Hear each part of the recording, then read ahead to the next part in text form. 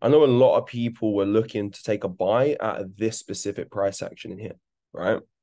Now, let's invalidate it. Let's break it down. So the first thing you see, we have our trading range here, right? Now, this is more of like a descending wedge. We have our initial change of character here, seller climax, automatic reaction, and starts phase A, right? We start going into a consolidation.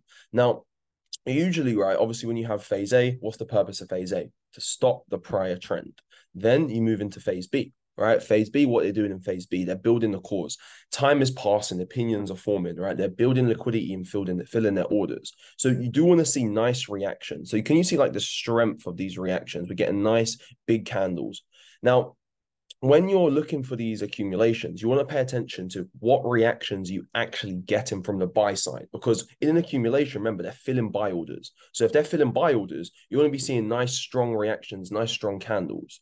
Now, when we go down to, let's say, this lower time frame, once we had our potential, spring down here, and obviously we did get a sign of strength. One thing that kind of was like a little bit of a red flag to me, which made me a little bit more hesitant and a little bit more defensive on other buys as we come back, was you see how we failed to break out of the trading range? Like, yes, I know this is a potential type 1, and most of the time you can take a trade on this break here, but like you don't want to see price fail to break these highs here. Why are we failing to break and exit this trading range? Like if we're seeing, because remember, when we have the sign of strength, that's when the schematic is completed. That's phase D. So if we're in phase D and they filled all their buy orders, why is it difficult for them to simply just trade, 10, 20 pips higher? Now, that's the first red flag. Now, the second red flag, just in the waiting room. Yeah, now check this out. Look at the price action that came in. So I see some people, they're always trying to buy out of this accumulation. Now, obviously, I took a buy in here, right? It ends up going like a 1 to 8. I should go like 30% or something like that. I have to check MetaTrader, and then ends up coming and taking us out. But I want to show you guys like this trade here that a lot of people were looking at, which you shouldn't have been. And I want to clarify it. So first things first, right? Obviously, we know this is our potential spring sign of strength. Now, we already know there's a few red flags because we didn't exit the trading range completely. So that's already putting you on a little bit of defense. And remember, when you are taking trades, like imagine you have to convince someone on why you're taking that trade. So like sit down and weigh out the pros and the cons. So when you're starting to look at a trade and there's more cons than pros, there's more signs that it's going to go against you. You obviously don't take the trade. Now, let's say you're getting to a point where you have like multiple reasons to take the trade, but you're seeing reasons to not take the trade stack up. This is when you just lower the amount of risk on that trade, right? And when we say risk, again, you got to start thinking in probabilities versus possibilities. A lot of people think, oh, trade's either going to hit my stop loss, hit my take profit, and it's a 50-50. Well, no, right? How many reasons do you have for this trade to go with you? How many reasons do you have for this trade to go against you? So, for example, right, when we obviously, start breaking here, right, and we get this nice reaction. I like this reaction to the upside. This was nice. Again, it's just when we failed to break the high, it was a little bit like, So obviously, what do we do now? We come in and we measure because we want to see that mitigation, right? So as we come down here, right? By the way, I was looking at Euro futures as well. And Euro futures literally comes and taps right into the 50%. Obviously, Euro USD missed slightly. But when people were looking at this little reaccumulation here, it didn't do anything. And furthermore, it's not even a valid reaccumulation either, right? Why is it not a valid reaccumulation? Well, number one, right, to validate a reaccumulation, you need to see a distribution, right? Price needs to give you a distro, right? Trading range, free drives, manipulation, break. Because what's happening in a reaccumulation is basically the distro is going to be driven by the buyers. And what they're doing is they're taking profit from orders that are like slightly lower. So let's say when they get in their orders down here, right, and they want to reaccumulate, they bring price up. Now they're going to distribute price because they're taking their profits, right? So you want to see price start to distribute. Now, usually, obviously, when you see that distribution, and again, we're going to invalidate a trade here. When you see that distribution, remember, they're taking those profits. And now there's only really two things that happen that get us into a trade. We either distribute to come back down to our point of interest, those 50s or those 80s, or we obviously have the distribution. We then start to accumulate and then jump across the creek. So if you don't see a lower time frame distro, if you don't see a lower time frame accumulation, guess what? It's not a reaccumulation. It's basically just like there's a lot of buzzwords now in this industry, but it's just a trap, right? And again, what sort of trap is it? Well, typical higher highs, higher lows, right? Everyone's buying right the higher low, and then it's going to break. So Again, this is not a reaccumulation, right? This is just the lowest form of order flow that maintains nothing. Furthermore, right, this literally didn't do anything either. It literally failed to break anything. This was the supply we had to overcome. And what caused the break of this? Well, this sell to buy. Remember how they get their orders filled. They have to enter sales first to bring price lower so they can reach areas where there's more buy orders, because at each price point, there's a certain amount of buy orders that are available. So let's say, for example, you want to go to the store and buy it. I say to you, I bet, go to the store and go buy me, 1,000 packs of gum. Okay. If that store only has 10 packs of gum, you can only buy 10. You then have to go to the next store, the next store, the next store, the next store before you can now go to wherever you need to go and do what you have to do. So it's the same sort of thing when they fill their orders, right? They'll sell, and as they're coming lower, it's entering more buy orders, more buy orders. So they're hedging, they're taking two positions. So we need to see that mitigation. And if price, right, is above here, this is called premium price. We don't buy from premium, right? So this even if you saw it as a reaccumulation, which it's not a reaccumulation, right? Let me guys know in the chat if you know why that's not a reaccumulation. I want to put a 1-on-1 in the chat if you know why that's not a reaccumulation. I did just explain it, but I can explain it again. But again, that's not that reaccumulation. And if you want me to explain it again, just do a 2-2-2. Yeah, it didn't distro. And it has no cause and effect. It has zero cause and effect whatsoever. Doesn't even have free drives, exactly, right? So, and there's no manipulation there at all. So this is not a POI that we're looking to take trades out of. Now, let's just say, for whatever reason, you said, okay, this is my reaccumulation, but it's not. Software update. No, thank you. No, later. Okay. Right. Let's look at the lower time frame now. And let's see what happens when price comes in here on the lower time frame. Where is it?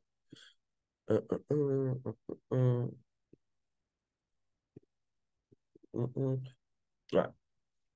Some people are looking at this as an accumulation. Right. Now, number one, the POI is already off. So that's a reason we're not even going on to the lower time frames. So I don't even have an alert sitting here. My alert was at the 50%. So I'm not even looking at the chart here. I'm not too sure who this is, but I'll let you in. But yeah, right. Now look at this, right? If we're seeing an accumulation, remember, they're filling buy orders over time, right? Phase A. Guys, what is phase A? Their first buy order, because it's their first interaction of demand. All right, imagine, right, this my phone here. Imagine it's a hot plate, right? If I touch this and it's hot, am I going to keep my hand or am I going to move it away? Move it away. Now, let me ask you this. What speed am I going to move my hand away? Am I going to, if it's really hot, am I going to move it slowly? Or am I going to, hot, right? I'm going to move fast. Same thing here. If this is our seller's climax and this is our automatic reaction, why is the reaction so poor? Why is price slowly trudging and trudging and trudging away? Because it's setting up for a redistro, right? If this is a buy order being filled with bullish intent, right? You want to be seeing prices coming in, interacting with demand, touching the hot plate, seller's climax, automatic reaction, high volume, large bullish candlesticks. This is not buy orders being filled. This is sellers taking profit, right? Just how the reaccumulations formed, redistros are formed in the same way. When sellers are bringing price lower, right, they're going to start taking profit. And obviously, as they're taking profit, they're not entering a lot of buy orders. So what they're doing, right, you're going to see those small reactions, just how we see here. So that's already like another major flag. So think about it, right? Let's weigh up the pros and cons of this. And then we're talking about invalidation, right? So, okay, higher time frame, POI. When I say the higher time frame POI, and so these are the pros. Higher time frame POI, right? Obviously, all the way on the daily, right? And the 4 hour, we have this big ass reaccumulation, right? We can see the distro, can see the accumulation. And yeah, right, we obviously come down, we're into discount, and we're seeing some buy orders being filled. Okay, so we've got reasons. Now, when I'm seeing this accumulation potentially, okay, right, potential accumulation completing itself, nice reactions. But where is my POI, right? My POI, I'm looking in here. This is the manipulation, right? Now, inside of your POI, what you can do to kind of know a little bit more if price is going to come lower is look for imbalances. You see how we have all this imbalance down here and all this empty space? Price likes to fill the imbalances. So I'm not even in the lower time from over here because there's no confluence. What did this? It's not a reaccumulation, obviously, but if it was a reaccumulation, right? What did it do? Nothing. Now, if this was a valid reaccumulation and we managed to exit our trading range now, I bet, and price now wants to come down, okay, I'll consider you. But we don't even have a valid accumulation. We're failing to break supply, right? We're at premium price. We have imbalance lower. So we have all these reasons to be not looking at this area as a POI. And there's no manipulation too. And there's no cause and effect, right? Identify a valid schematic, make sure you validate it. You can clearly see phase A, phase B, phase C, phase D, phase E. If you can't see the phases, it's because it's not a valid schematic. Now, again, if you do struggle like identifying valid schematics, go watch all the videos we did in the chat. I'm going to create a lot more. Last few weeks have been pretty busy. That's why you didn't see a lot posted in the chat. But obviously, we're back now. But anyway, right? So does this make sense? Why we're not even looking on the lower time frame here? I'm not even at the chart. My alert is sitting at the 50, right? I mean, it was specifically on Euro futures, where I had the alert set because the futures is the raw price and it's the real price. But yeah, so we're not even on the lower time frame there. Now, let's say after all those reasons, you're like, I bet I still want to take the trade. Why do you want to take the trade? Is it because this is another thing, right? You have to get your psychology right, guys. Like I promise you, yeah, the key to trading is not technical analysis. Like it's part of it, but it's not what you do, it's the place it comes from. Because if you're going to the chart with the mindset of, I need to take a trade, I want to place a trade, I want to do this, you're chasing it, it's going to run away from you. So now you're going to go to the chart and your eyes are going to pick out setups that are not even valid because you want to place a trade. It's like, how many times, yeah?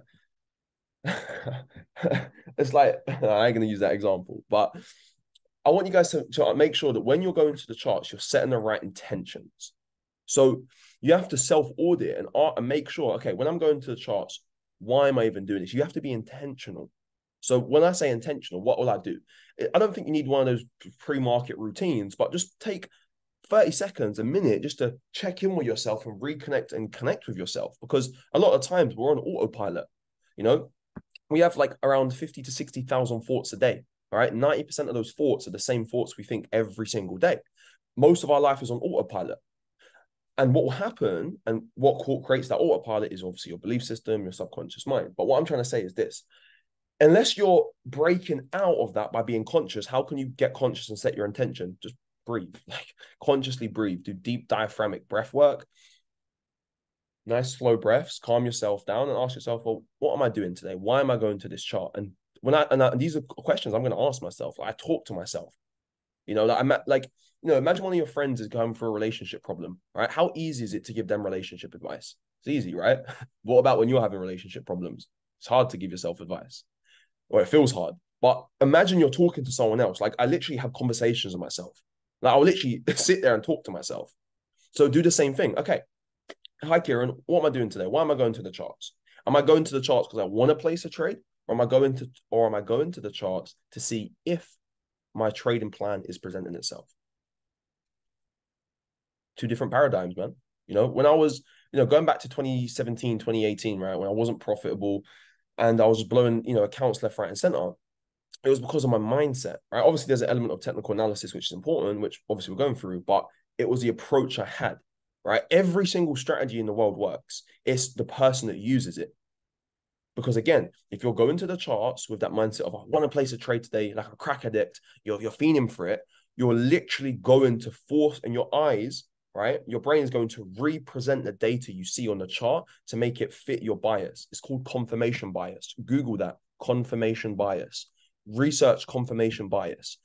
It's basically, you have something called a reticular activating system, your selective focus. And what that means is, it's like, okay, wherever you are right now, just look around, like physically in your room or office, whatever, right? Look for the color red. Look for the color red.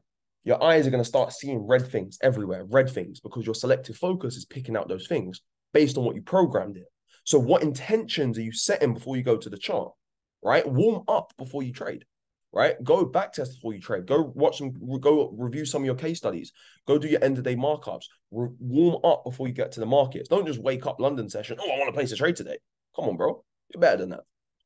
Warm up, prepare yourself. If you're going into the gym, you're just going to lift 100 kg, or you're going to start smaller, warm up, warm your muscles up. Same thing. So again, the mindset is key, because if you're going to the chart now, right? You have that bias. Oh, I want to place a trade. I need to place a trade. You're now going to start seeing things that are not even there. You're going to start looking for trades that are not even valid. But anyway, back to the technicals. So can you see how poor this reaction is in phase A, right? Look at this, price is just trudging along. We don't want to be seeing that. We want to be seeing price come in. All right, nice reaction. Seller climax, automatic reaction, phase A, because they're filling their first buy orders. From there, what do you want to see? Price come down, right, and form your trading range. Now, if you're on like a 1 minute time frame, 3 minute time frame, 5 minute, like there's no rush, right? Backtest how long schematics take to form too. On average, a minute, 3 minute schematic is going to take you 3 hours, 4 hours to build. Maybe sometimes if you're on a 5 minute, maybe 24 hours. So there's no rush. Like even a seconds time frame schematic, that will take on average 20 minutes, 30 minutes. One sec. Let's come up. 20, 30 minutes. So there's no rush. Now, again, can you see, guys, how poor these reactions are? So now, again, if you come in with that mindset of I want to place a trade, you're going to be like, oh yeah, that's my selling climax, that's my automatic reaction. So that's already a first flag. We know we know obviously the POI is terrible, so we shouldn't even be on a lower time frame here. And that's probably the easiest way, to be honest, like the higher time frames, man. Like it doesn't matter about getting super good at lower time frames, it's all about the POI. Where are you? Because you could be the best lower time frame entry buy, but if your POIs are off, you know what I mean? It's not going to work. Now, obviously, not every trade is going to hit take profit. You know, yes, everyone still loses as part of the game, but it's about how many losses can you prevent? You know, because don't forget, when you take a trade, you have to pay spreads, you have to pay commissions, and if you're holding it overnight, you got to pay swap fees. And more importantly, right, you got to spend time to journal that trade. You got to spend time to go and do all that stuff. So it's like, how can I stop myself from taking these trades? That's the key. How can I invalidate these trades? So again, right, even if this was a big reaction, and it's not even a POI anyway, so we can't even be doing this. But a lot of people, or a few people, to be honest with you, were actually trying to take buys from here. But there's no POI. So we shouldn't even be on the lower time frames here. Furthermore, look how poor the reactions are. And finally, even if it was a good POI, even if there was good reactions, we're still in phase B. The schematic's not even completed, right? This is back to the retail thinking. Just because you see price do that, it doesn't mean the schematic's complete. You have to validate it, right? That's how retail traders trade, remember? Lower high, lower low, break, and they buy off the order block and then get slapped, right? Why is it not valid? Well, look, everything we just said, but there's only one, two, these not even drives, but 1, 2, 3 drives. We need a manipulation at the very least. So this is not even a valid schematic to begin with. And the POI is off. So we're not even looking to be taking buys there. Now, let's compare that to the one I actually took an entry on, right? Price comes in. We're seeing nice reactions, nice reactions, nice reactions, nice reactions, multiple orders being filled, right? Multiple orders being filled, right? Price comes in, nice spring, nice break, clear the trading range. From there, all I literally just measured out. Where are we? Now, again, when we do have valid trades, not every valid trade will hit take profit. I want you to understand that. Like, if I'm taking trades, yes, some trades will hit stop loss straight away. It's part of it. But the key is that stop loss a justified loss? Because remember, you have to reprogram your mind and change what you deem is a good trade. A good trade is not a take profit. A good trade is a trade you manage risk and follow your rules. And when I was new, I didn't understand that. When I was new, I thought, oh, bro, I have to hit take profit, otherwise it's a bad trade.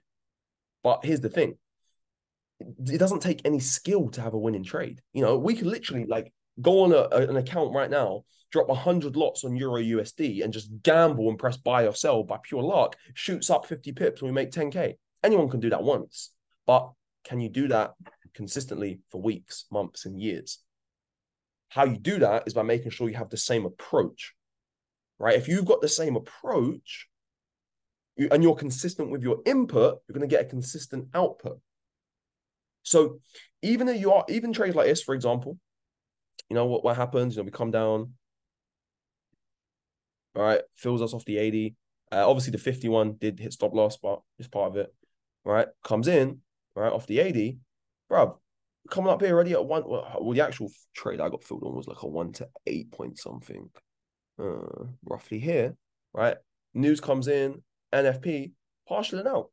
It's a quiet week. It's the only trade I took last week. Closed 30% of the trade. And again, I'm not getting greedy. I'm not thinking, oh, right, is the market going to go to a 1-to-1 million and I'm going to make, no, take what the market's given you, right? Because look at what we come into. Devil's advocate position. Redistro. 80% of it.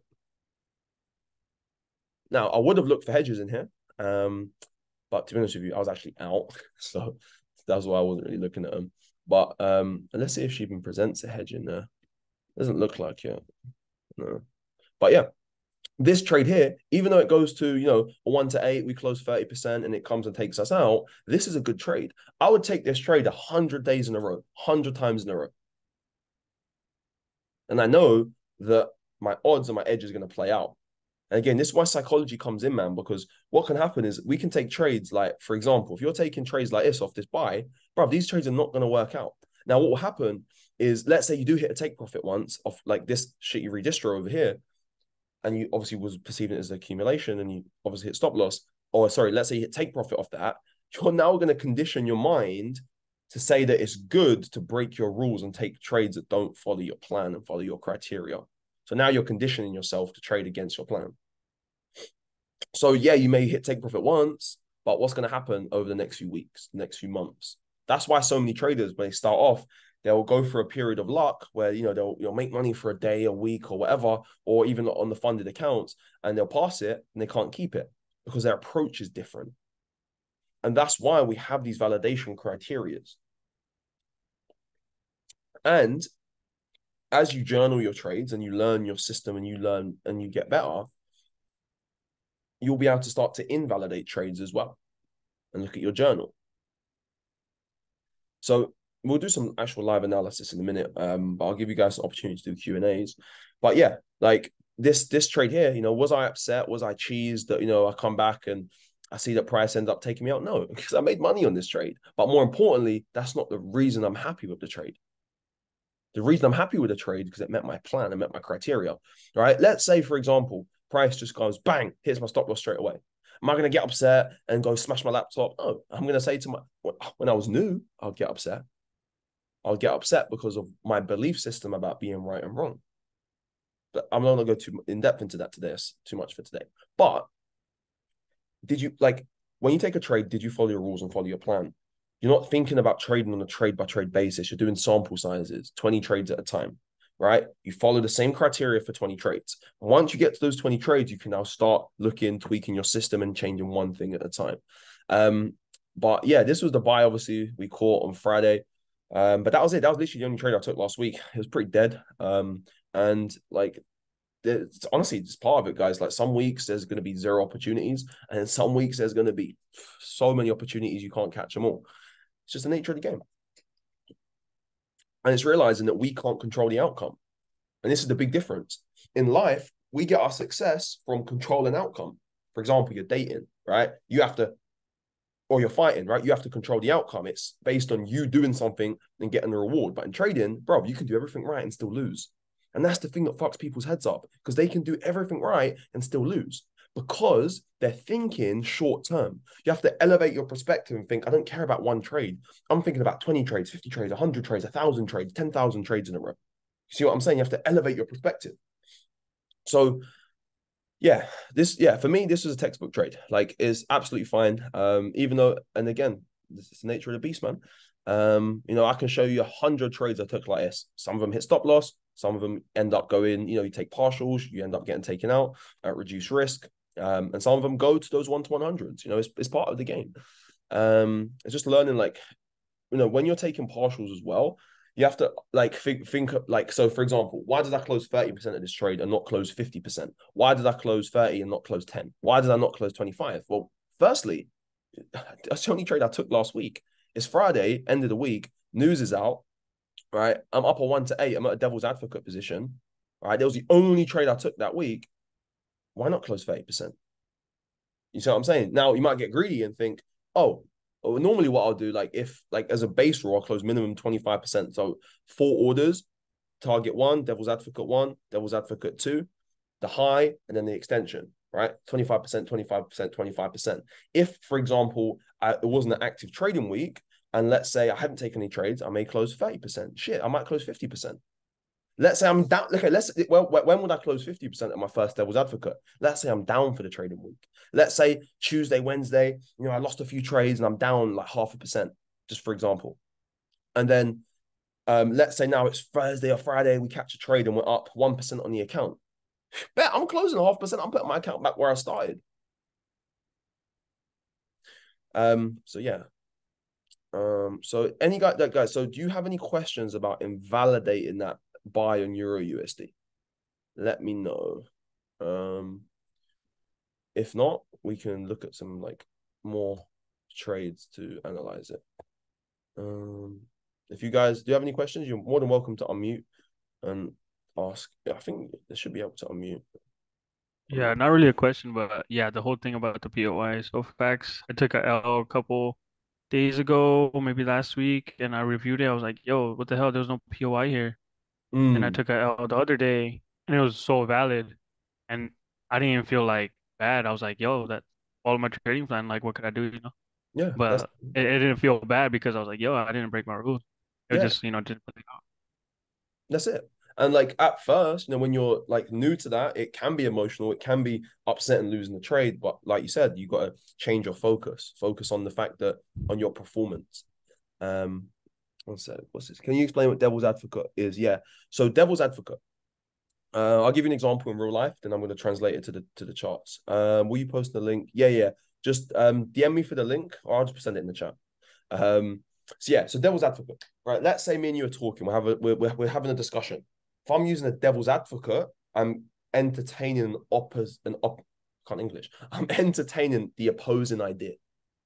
Okay, so let's say for example when we're trading, when you're like we said confirmation bias, right? Reticular activating system. What you look for, you always find, even if it's not truly valid. So here's the thing: when we're taking buys, or our eyes are only looking for more buys. So we're completely ignoring where the sellers live. And all the market does is go from zone to zone because it's only trying to manipulate or mitigate. That's all it's doing: manipulate and mitigate. It only does two things: seek and destroy, rebalance itself. So a devil's advocate is when I'm in a buy, where do the sellers live, right? If I'm in an accumulation, where's the devil's advocate? Look, so look, let's say we go over here, right? For example, when we took these buys back here, right, of these micros, when we come into the 80 of the reaccumulation to the left, right, I'm taking partials in these devil's advocate areas. Why? Because this is supply. Now, when I'm using devil's advocates, I don't care so much to actually validate it for a devil's advocate. It's just when I want to take an entry, because I'd rather be more aggressive in taking profits than aggressive in taking entries. So a devil's advocate is if you're taking a buy, where do the sellers live? If you're taking a sell, where do the buyers live? So for example, when we took this buy here, right, where did the opposition live? Where did the sellers live? Here. It's the redistro. So I don't give a fuck about this high. I don't give a fuck about the weekly highs. I don't care. Where is the opposition right now? Where's the opposition? Okay, let's say you're walking around London, right? And there's one area and one road in London where everyone gets robbed and stabbed. Right? If you know the chances of these areas getting robbed and stabbed, you got to be very cautious or even just avoid it. So when I'm trading, I'm looking at where the devil's advocates. And you do this before you even take the entry. Because remember, when you take entries, your brain starts releasing dopamine, starts releasing happy chemicals, and your emotions change and cloud your judgment and change the way you perceive the markets. And you'll completely ignore where the sellers live. You'll be thinking, oh my God, price is going to go to 1 million. I'm going to make $1 million, right? But look at your devil's advocates. Where are your sellers? So if I'm taking a buy, my eyes are looking for where do the sellers live? Like let's say, for example, and this is also how you can invalidate trades too. If this comes up here, right, and comes into this redistro and comes back to take my entry, I ain't taking that entry. I'm taking my limit order off. Oh, but Kieran, what if it fills me and does that? Okay. I'll do that 100 times in a row because majority of the time it'll probably lose. Okay, if I miss the entry, okay, cool. I'll just play a reaccumulation, continuation, let it distribute, boom, come down, bang. So another way to invalidate trades too is using these devil's advocates to see is price distributed in this area before coming back to fill you on your buy? So you see here, we just exit the trading range, no problem, right? There's no supply we're interacting. Supply is in this area, right? We've got imbalance. There's still reason for price to come higher. So if you was looking for a buy out of here, for example, well, there's no reaccumulation there either. And we actually failed to break this high. Now, if this would have broke this high, okay, that's a different story. Come in, hop on the micro, bang, on the second, take an entry, send it higher. So you can use devil's advocates to invalidate trades and for targets and to take your profits. And normally what I'll be doing when I'm taking a trade, I'll have it between 3 to 4 targets, depending on what price is actually showing. And I'll just pay myself at each devil's advocate. Minimum 25%. So yeah, so when we come in here, minimum 25%. Like I said, I closed 30% because I didn't really take any I didn't take any trades last week. And, you know, these months are very low volume. But yeah, so I hope that makes sense on how to invalidate that and what a devil's advocate is. I'll show you one more example for devil's advocates, and then we could do a few more questions.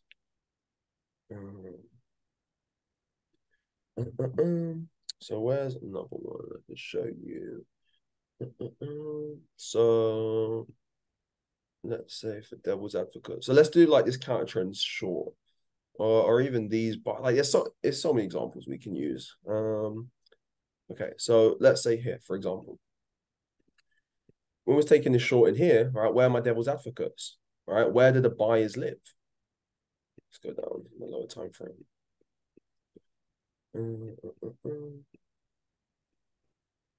Where is it? Let's go replay it.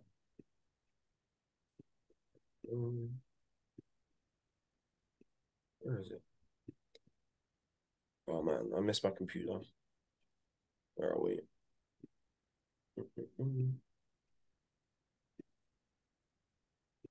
Cool. Where's my first devil's advocate? For me, it was now. So again, for devil's advocates, I don't care so much about actually validating them, because I'm not really looking to take the buy out of it. But this little micro on the seconds is a reaccumulation here. I don't think TradingView will let me go back to this one. But when this is my first devil's advocate, and when price comes into here, pay myself 25%. All right. Now, obviously, like I don't like when I'm paying myself partials, I don't really care too much about what the risk reward is at because we're only looking for minimum 1 to 10s anyway. I just want to get my profit, get in, and bank it. So when price comes into here, right, there's a few ways you can actually use your devil's advocate. So if you're quite busy and you know you're not going to be on the charts, you can just enter 4 trades. So if you're risking $100, let's say, you $25, $25, $25 across 4 orders. Same entry, same stop loss, but you just set a hard take profit at these areas, right? So as soon as price comes in, one, your orders is closed out, bang, you partialed out. Because all the market is going to do is go from zone to zone, supply to demand, supply to demand. All right, it's just going to go from zone to zone. So when price comes in this area, right, I'm taking 25% of the trade off the table, no questions asked. I'm not thinking, oh, is it going to go? No. 25% closed. Now, right, what will happen is if you're unexperienced, not using these devil's advocates, you're like, you're looking at your MetaTrader 4, you're seeing, 3K, 4K, 5K, 10K profit. You're like, oh my God, you're thinking about, I want to be a millionaire. You're thinking about the Lambo you're going to buy. You're thinking about the clothes you're going to buy. You're getting so excited. Your eyes are off the prize, right? You've got to remember that trading is a game of defense, right? I'm not on offense when I trade. I'm on defense. I'm trying to protect and look after my capital. So I care about where the opposition lie, you know?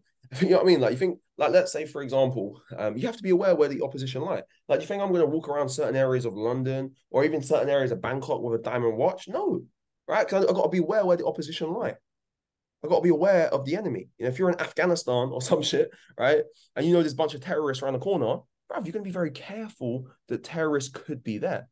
Right, you've got to be a bit more mindful. You're not going to run through and start screaming. No, you're going to sneak around and you know what I mean? So yeah, always look for your devil's advocates, guys. And remember, you can use your devil's advocates for 2 things, for take profits and for invalidating trades. So for example, well, the Euro USD, we showed the other one. But yeah, from there, right, where's my next devil's advocate? Here. because reaccumulation. Set my alert. And building confluence. What is it, this area? We've got liquidity. Imbalance is more reason for price to come lower.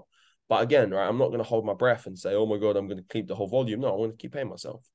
So once price comes down to here, all right, ready at 1 to 38. What do? Pay ourselves another 25%. Another 25%. From there, what was my next devil's advocate? I just used the imbalance fill. So 50% is closed off when price comes and touches this area. From there, next devil's advocate was the 50. All right, another 1 to 53. Paid ourselves another 25%. And here's the great thing, right? When you start getting these bigger risk rewards as well, like the partials, you don't even have to close 25%. Like you can just close 5% of the order, 5% of the order, and just keep paying yourself and paying yourself and paying yourself because the risk reward is so good. It's like a passive income, basically. Like, look, there's these trades I'm in the NZDCAD. Yeah, I've been holding these fucking hell since like March, bro. Right? Look at the R&Rs on these, bro. Right, bro. I think I have about maybe like 10% of the maybe like I have to check MetaTrader 4. Maybe like 5-10% of the volume left. I completely forget. But where are we? But because the risk rewards are so high, it's still compounding and paying ourselves handsomely. Where were they? It's back here. Where are they? We can I run. remember it was in March, I think, Yeah. mid-March. Oh, my markups have been deleted. Oh. Um. Oh, okay. I think they have been deleted, or might be in here. Oh, we're trading view. Why you do this to me? Oh, we can think this was the entry if I'm not mistaken. Let me check MT4 and the date on this. But yeah, I'm holding like 3 orders, right? One's at like a 1 to one's like a 1 to 120, one's like a 1 to 140. And where are we? Switch the accounts. I also have like 2 trading accounts too. So I have a swing trading account, which I barely trade because it's higher time frames only, and I have like day trading accounts too. Where is it? Oh no, I haven't got this account on my phone. What is going on? Where is it?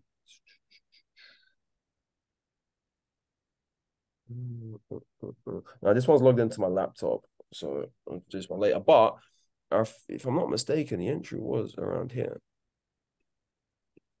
So when you are analyzing as well, guys, and when you are doing your top downs, make sure that you're always using higher time frames. Like I know a few people I was having conversations with, like some people just start analysis on the 5-minute time frames. Like, no, you always do a top-down analysis. Even if you want to day trade and catch, like smaller trades for a few hours and get in and get out, you can still do that, but you have to be aware of the higher time frames, right? Every time you analyze a chart, you go from monthly, weekly, daily, 4 hour, 1 hour, 50-minute, right? And work your way down. But yeah, heels was the entry of this. Yeah, we had. All right, let me replay it to the entry and we'll do a top-down analysis on this. So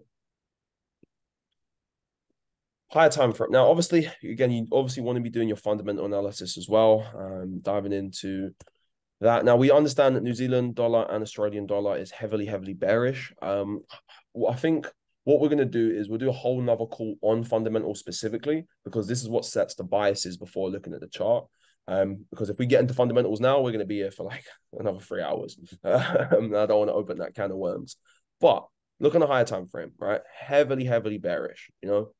Big redistro to the left. Where's the pen? All right, price comes in, accumulates, distros, comes down, breaks, come back up. All right, we distribute, and let's see the distro.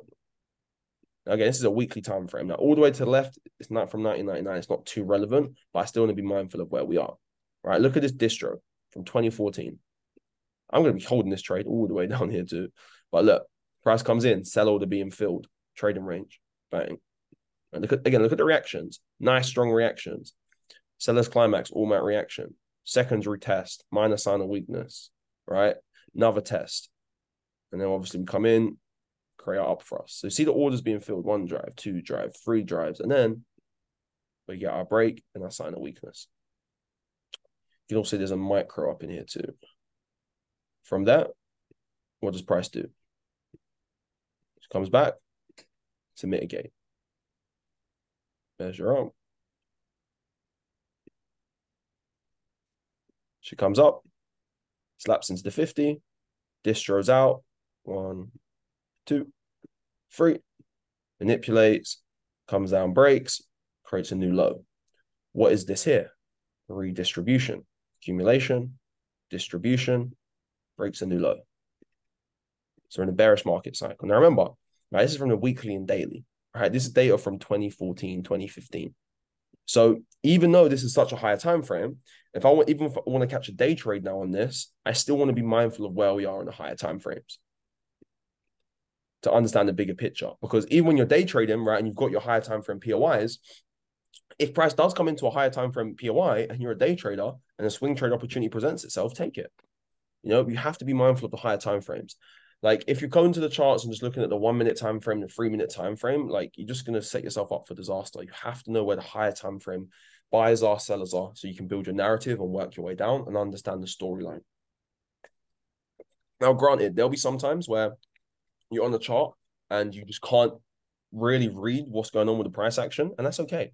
All right, there's look, like I have right now, there are, well, where is it? On my secondary watch, there's Eurochef, USAR, EuroGBP, all these pairs. Bro, I can't fucking, I have no idea what they're doing. I have no fucking idea. Does that mean I'm a bad trader? No, because if I can't read it, I'm not going to trade it. If it's not clean, just change the screen. You know, like the question is always in my head, and this just comes from doing this so much journaling, is what would my journal say? You know, the Christians talk about what would Jesus do? What would your journal say? Right? What would your journal say about this trade? And if you would kick yourself for taking that trade, don't take the trade. Simple as that. So anyway, right? Let's that. We have this redistro. So bang, price comes in, measure it, we come in, tick off the 50. So as we come to the 50 now, all right, I can drop down to the relative lower time frame. And again, this what we're doing here, this works on every time frame. So like this redistro here, all right, I'll just mark it up again. This redistro here could be a 1 minute and we could be dropping down to the seconds. It's all the same principles. So, but we have to be very mindful of where we are. You know, like if I'm on a, for example, if I'm on a 5 minute time frame right now and I'm not looking at the higher time frames, I might perceive this as, well, this is not nothing really bullish about this. But you know what I mean? Like you could easily perceive it like you could be like, all right, bet you come here, okay, look, here, potential reaccumulation, but it's obviously not a reaccumulation because we can't validate it. But you know what I mean? If you're just on a 5 minute and you're not having higher time frames, you're not aware that there's a fat supply zone to the left, and you could be looking for a buy in here. Obviously, it's not even a valid reaccumulation anyway because there's no clean distro. We need to see something like that. But you know what I mean? So you have to be aware of where you are on the higher time frames. If in doubt, zoom out. So where was we? So yeah, now if we go back to the daily again for this top down, we can see price comes in, right? Now, where is our redistro as well? Build confidence. This is not a redistro, guys. Why? Because we can't validate it. Here's our redistro. Here's our reload that causes the break. Distro, redistro, bang. Confluence, she comes in. Let's see if she actually tags the 50 of this. I can't remember if she did. Look at that, right on the money, bro. Confluence. So I'm not even looking like, so with this chart, right, I would have my alert set at these areas and I'm not even looking at the chart, bro. Like there's only two, like forget the time frame, forget this is a daily time frame, right? This could be a 5 minute. There's only two things that get me into a trade. It's either like what, let's say when price is sitting down here, I have an alert on the low and I have an alert in my POI. Right. And I leave it. It goes on my back of my watch list and I don't look at the chart. I've got no business looking at the chart. Because what am I going to do? I'm staring at that chart. My brain's going to play tricks on me and start showing me things that are not even there. So, yeah, we come in, right? As we come in now, we've got a valid POI. The POI is the most important thing. If you don't have a good point of interest, it doesn't matter what the lower time frame schematic looks like. And this way you just have to be patient, man. You know, like if I went back to, 2017 and I didn't take a trade for a week, bruv, I'd feel like a bum. I'd feel like I didn't do anything. But this is the crazy thing about trading. Like, you have to remember that not being in a trade is actually a trade itself. No position is a position. And most of the time, it's the best position. So, anyway, right, we come in, right, on the daily. So, this could be, for example, a 15-minute, and I could drop down to the relative lower time frame, the 5, the 3, and the 1. Yeah, now let's say she didn't come all the way up. Like, let's say she didn't come and tag the 50 and she creates a new low. Let's say she does that, right? Now I just need to validate, do we get a redistro, right? You can see a lower time frame accumulation there, but obviously I'd have to drop down a little bit, zoom in and validate it. And then obviously if that alert did break, I'll then just play the mitigation of that. And that's it. Like, there's only two things that get you into a trade, right? So either you come back to mitigate or you just come and create another redistro and you just play that because your line in the sand now shifts of order flow.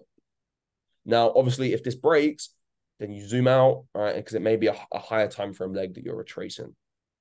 But yeah, anyway, so we drop down. Now we can go to the 4 hour, the 1 hour, or the 15 to zoom in. Right. So this is as we tag into that 50, right? Like that high, I'll put a line on it. And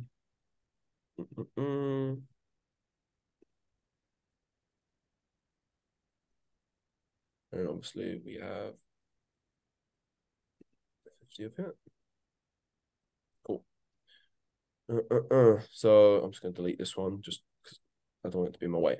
So now, what I'm looking for now is, are orders being filled? All right, this is the key. So remember how we validate a trade. So number one, right?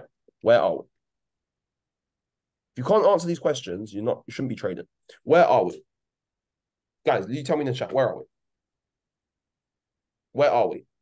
Because the answer to this question is why I go to a lower time frame. Right? If I have no POI, I have no business in a lower time frame. So where are we? We're in a POI. Specifically, what's the POI? It's a redistribution, a valid redistribution, and we've traded into the 50% of it. So we're at premium price, right? I'm not going to be looking, zoom out, I'm not going to be looking for sells down here or in these areas. I mean, to be fair, in here we could take a look. A little bit low probability though, because obviously you've got all this liquidity here. And look, higher time frame. We're in discount, right? You want to be selling high. So like, how do you determine what's discount? So when you have your manipulation, basically like up this 50 is premium price. Anywhere in here.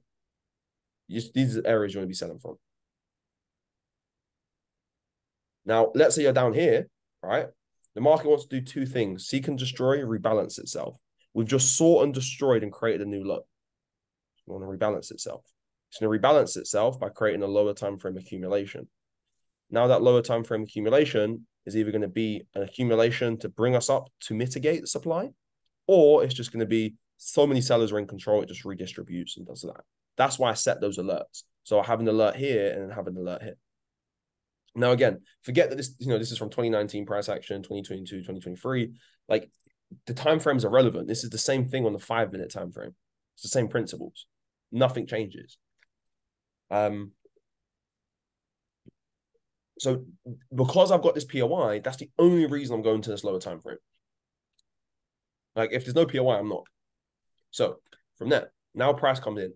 I know I'm in the area sellers live. So I know, right, I'm in my POI.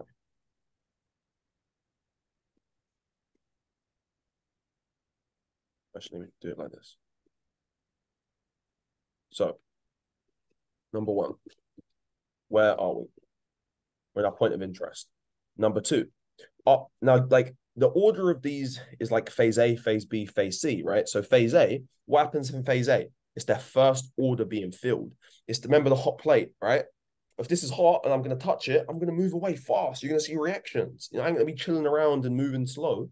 You know what I mean? So number one, where are we? Are we seeing phase A of a schematic present itself? Phase A is what? The first order's being filled. So we know we're in phase A. We validate phase A. Excuse me. We validate phase A by seeing the market give us our change of character and form our trading range, right? So we're in. Oh, where's the mouse gone? I can't believe all my markups went. It's crazy. Where we go? So here we go, right?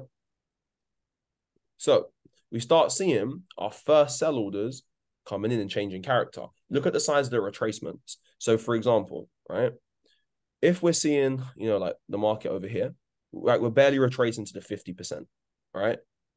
From here, we're seeing the market, again, barely come to the 50%. Now, and this is just typical, like using the high highs, higher low stuff to identify the change of character because you're looking for the sell order coming in. Now, look, we actually break the low. We actually sweep the low. So a lot of people now are going to be like, oh, now remember, we're not even at the 50, right? The 50's up here, right? And remember, there's sell orders, right? So these lines I'm drawing is like more sell orders, more people waiting to sell, right? So as you're going to get higher, this is why this is why the UTAD on a distro is literally the high before it breaks, because that's their final sell order being filled. So we have our change of character, right? Because we're getting a bigger retracement than all the other prior retracements, right? We go over the 100%, we actually break the low. These are the best change of characters you can get when price is doing this and does that. They're the best in my opinion, because now what's everyone doing, right? The weak hands are like, oh, order block, and then it's getting absolutely raped. So these like allow the trading range to form. Now, obviously, there's you can get two trading ranges. You can get price giving you kind of like a sideways market, and then you can get like an ascending wedge like this. The difference of trading them, obviously, this goes back to different types of schematics. The validation criteria are all the same. It's just that, sorry, someone's calling me. Put my phone on do not disturb. The validation criteria are all the same. It's just, I lost my train of thought now. Yeah, sorry, that was it. On the ascending wedges, like this, what we have here, right? Oh, it's a pretty shit trading range. Here we go. Oh, okay. You get the point. We need a major sign of weakness on this. I'm not trading that. I don't care about this. No, because we still have potential demand in these areas. So I need price to break this low and give me a major sign of weakness. Remember the hot plate, right? Look at that. We touched the 50 at a reload. We're moving fast. Price ain't fucking around. Right? From there, what can we do? From there, well, so let's continue validating the schematic. Number one, where are we? So we've got the POI. Number two, we've got the trading range. So this is phase A, right? Trading range and the change of character. Now, number three, are we seeing orders being filled in this schematic? So this is where phase B comes in, right? So what's the purpose of phase B? Orders being filled, right? Phase B is building the cause, right? They're building the cause. They have to cause and effects, right? They can't just, you can't just go to the gym one day and expect to have a nice body. You got to go there every single day. You know what I mean? So cause and effect, we want to see orders being filled. That's why, like here, this little break, the reason it doesn't go lower and lower and it does that is because there's no orders being filled. Where do they fill orders? They filled what? One order. It's not going to send the market lower. The only way the market will move lower if there's more sell orders than buy orders. Right? Very simple. So how do we validate orders being filled? So obviously we need sell orders to come to at least the 50% of the trading range. It's the same thing if you have ascending wedge. It's just the 50 is like, for example, this is not a sell order being filled. No, this is a sell order being filled.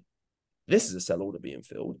This is a sell order being filled. Why? Because the reactions, we're seeing substantial reactions, right, that come to at least 50% of the trading range.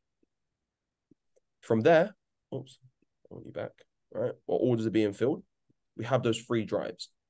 What some people are doing is like some people are seeing schematics, like whether it's, even if it's like the ascending wedge or the sideways market, what some people are doing is they're seeing the free drives and like it sweeps the high, but they're perceiving that as a manipulation. You need the free drives first, then those free drives that are formed, price needs to manipulate those free drives. So we've seen our drives, 1, 2, 3. Now I need a manipulation, right? Bang, look at that. Big manipulation. So now this is now moving into phase C, our manipulation. So what we're doing is with these principles is how you validate each phase, how you validate phase A, phase B, phase C. We only take schematics in phase D after the sign of weakness. All right, so now number 5, right? Do we get our break / sign of weakness? This is now moving, again, different phases.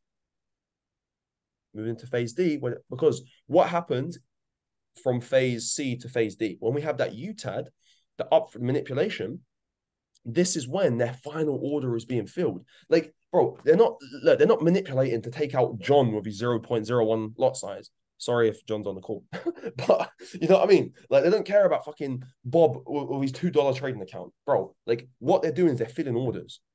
They're literally filling orders. That's the whole reason why they sweep highs, to fill sell orders. Because as you go higher, there's more orders that are available. So they fill that order. Now, if that order is being filled and it's true, we want to see the major sign of weakness. We get that. Now, obviously, this is a ascending wedge, so price needs to exit the trading range. So yeah, from there, let's see where we move on to. Let's zoom out a little bit. Obviously, there's like, now again, there's two scenarios what you do, right? Once you have your distro and your schematic, if it's valid and the risk reward's good, you can go ahead and set your limit orders. Again, I didn't, because it's still an hourly time frame, so like, you can measure the whole schematic if you want to. You can see we come up to the 50, but for me, I'm not, taking a trade with a 88 pip stop loss. I'd spread on NCAD 90 pip stop loss. I'm not taking that. So yeah, so there's only two scenarios after that point. It's, are we going to come back, give our entry? Again, we can go to a lower time frame if we want to. Or are we going to come down and create a redistro? So it's trapping price. Alert, alert.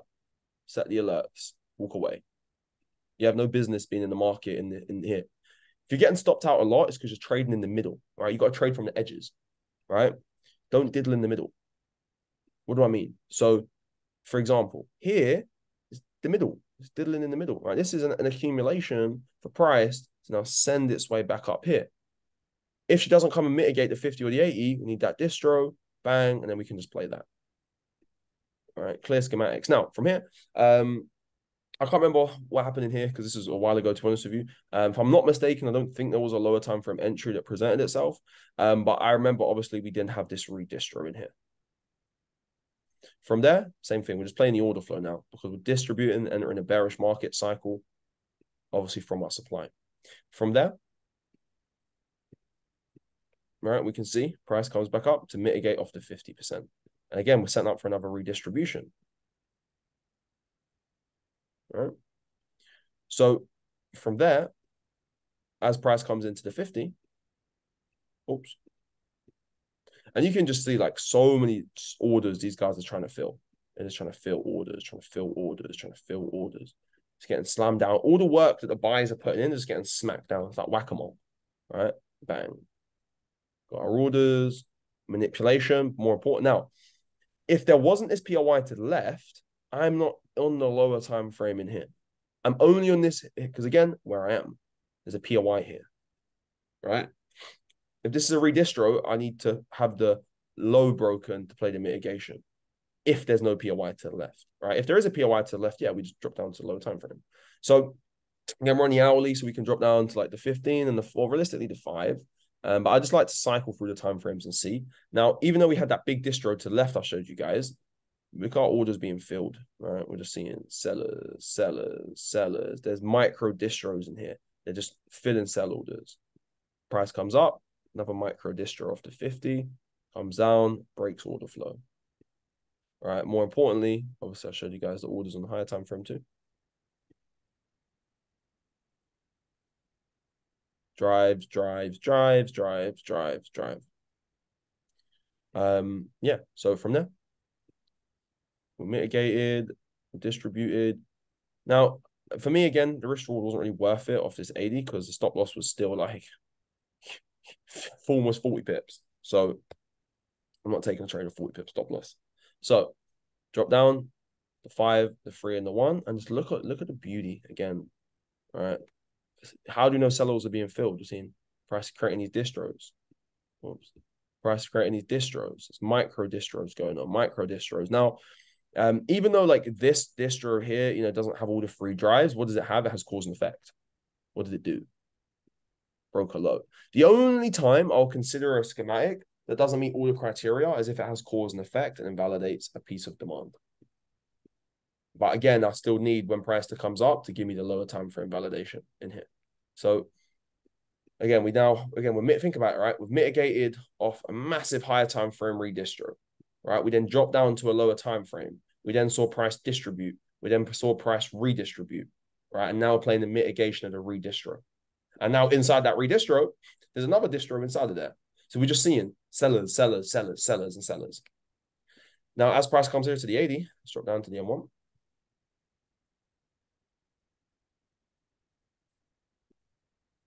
Look how sexy this is.